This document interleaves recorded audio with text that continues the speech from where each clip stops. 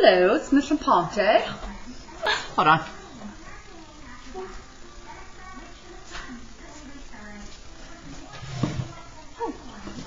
Hi. Assignment 44. Oh, my hair. Okay. Let me go over to...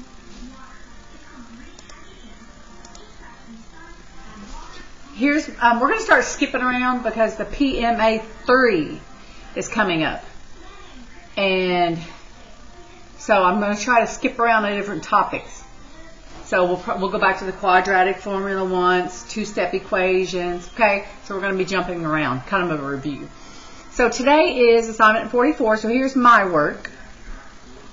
Today, whenever you send me a picture of your work, make sure that I can see it's in your notebook, okay? Because I'm going to take points on or off for that today.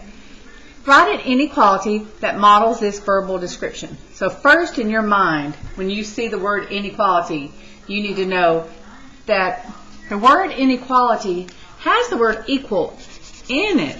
Inequality. Oh, I spelled it wrong. Inequality. Okay. It has the word equal in it, but it's not an equal sign. Sometimes it'll be half of an equal sign, but inequality is greater than or less than. But it also sometimes has half of an equal sign under it. So on this one, I've already told you, write an inequality. So you know you're going to have a greater than or less than. Here's the problem. Twice a number y is at least 18. So you're going to take all of these words and turn them into math. Now on the end of course exam, they're not going to say, turn all these words into a math problem. That'd be nice for them to say that, but they're saying write an inequality that models this verbal description. So you're taking the number twice, and you're going to put like times 2. Instead of a number, you're going to put the letter y. Is at least, you're going to put either that or that, and then the number 18. So when you get done, you shouldn't have any words. You should be all just algebra. So here we go. I messed up, so just ignore that little mark out. 2 times y is twice a number y. You could have put y times 2 because order doesn't matter in multiplication. But 2 times y is at least 18. So it's either equal to 18 or bigger than 18. But it has to be at least 18. So the at least 18 part is that. Oops. The twice is the times 2. And then a number, y, just means instead of writing, it's the orange part. Sorry, that wasn't even very good.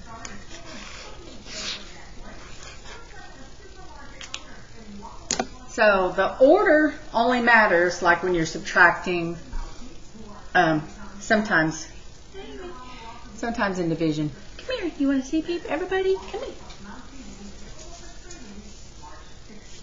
This is one of my dogs. Say hi. Huh? Say hi. What's wrong? Huh? You don't want to say hi? Okay, you can get down. Lyric, you want to come here and say hi? Come. You're too big. I can't lift you up. Oh. So the other one. Hold on a second. Now, get down. I'm trying to let Lyric get up here. Come here. I'm not going to hurt you, Lyric. You're okay. Here's the other one. Lyric. You're so silly. You're so silly. I just tried to show. Oh, my goodness. They're going to kill me. You're too heavy. Whew. Okay, now, when I started thinking about this, I thought twice a number. You could have put 2 plus 2, but then it said twice a number y. So I thought, oh, I did it wrong. So it said twice y. So I could have y plus y is at least 18. Shh, stop fighting. Lyric, you're going to get in your cage if you don't stop. So you could have written it 2 times the number y, or you could have put 2 of them added together. So it's still twice, okay? Your problem, so then whenever I went to graph it, if I didn't solve it, it would be 2 times the number y is at least 18. But if I solved it, I would say, I would solve a one-step equation, and I would say 1y is 9. And so that's why I put the 9 also. But you don't have to graph it. I'm just showing you that part. And here's yours. If you look back at assignment, dang it, oh, here it is. Assignment 28. Now, assignment 28 was like one of the very first ones I had on teens. And it had something similar to that. 4 less than a number y is no more than 20. So same thing. You're going to have an inequality. And you better have the number 4 somewhere and the number 20 somewhere. You got to decide, does order matter?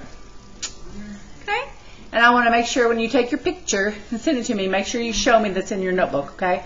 So if you have your notebook, but you may not have had it this far back, but if you have assignment 28, you can look back in Teams, and under the assignments tab, if you click on it, there's a link to assignment 28, and it was a problem very similar to this. I just want to see who can remember.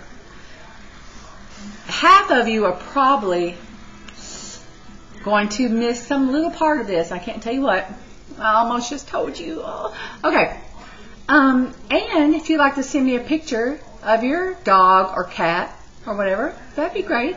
But make sure everything in the background is appropriate. Make sure your parents say it's okay if you just send a picture of your pet. Okay? You can send a picture of you holding your pet. Make sure you have plenty of clothing on. You better not have anything inappropriate on, or I'm calling your parents. You better not have anything inappropriate in the background, or I'm calling your parents. Okay? So if you want to take a picture of you and your dog, or you and your cat or something, or if you don't want to be in the picture, you don't have to. But it's kind of interesting to see a picture of you. And if you want to include your pet, I think that'd be cool. All right? All right, so this was assignment 44. Please write assignment 44 kind of large at the top, because sometimes when I click on your picture, I can only make it so big on my phone, and you know, I'm old, so it's kind of hard for me to see what assignment it was when I'm grading. Some of you guys get through with one assignment before other people do, so I'm grading like 4 different assignments in one night. Okay? Thank you to those of you who are staying caught up. There's like 6 of you guys that always stay caught up. Thank you. And one of these days I'm going to tell you who those 6 people are, because I'm just so proud of them all the time. But other people are getting better. And thank you to those of you who are helping some people. All right, bye y'all.